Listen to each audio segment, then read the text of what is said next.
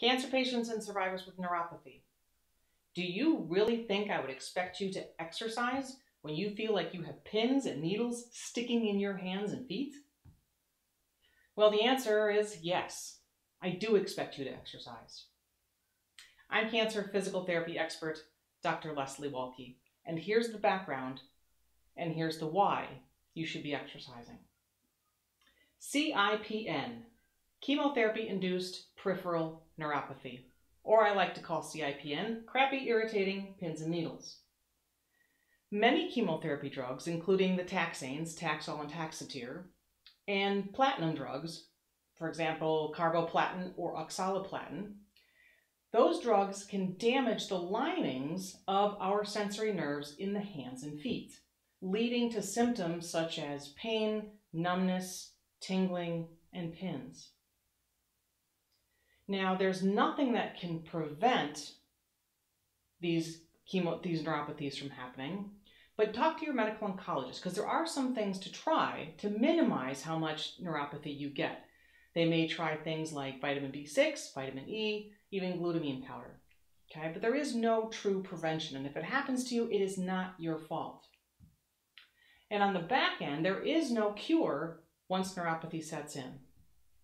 But again, there are things to try. Talk to your medical oncologist about gabapentin or ibuprofen or other pain medications to help reduce the amount of symptoms that you feel. Now we know that these chemotherapy drugs can damage the linings of our sensory nerves. There's not direct damage to joints and muscles. But here's where the exercise comes in.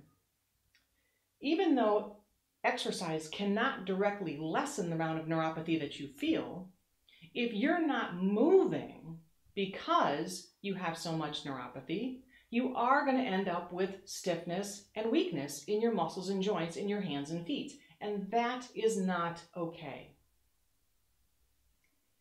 I will often say, if you got to have numbness and tingling, it's better to be numb and tingly and strong than it is numb and tingly and weak.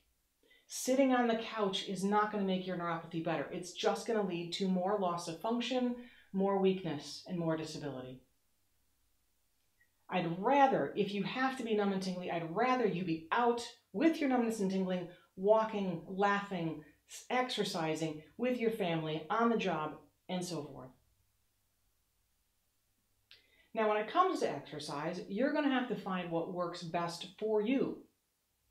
You may want to, if walking bothers you, try bicycling. If bicycling and walking bother you, try walking in a pool or swimming. Sometimes putting on an extra pair of socks can be helpful, or lightly massaging your hands and feet before you begin the activity. Experiment. Find out what works best for you. Or you can even cut your exercise periods into smaller chunks of time.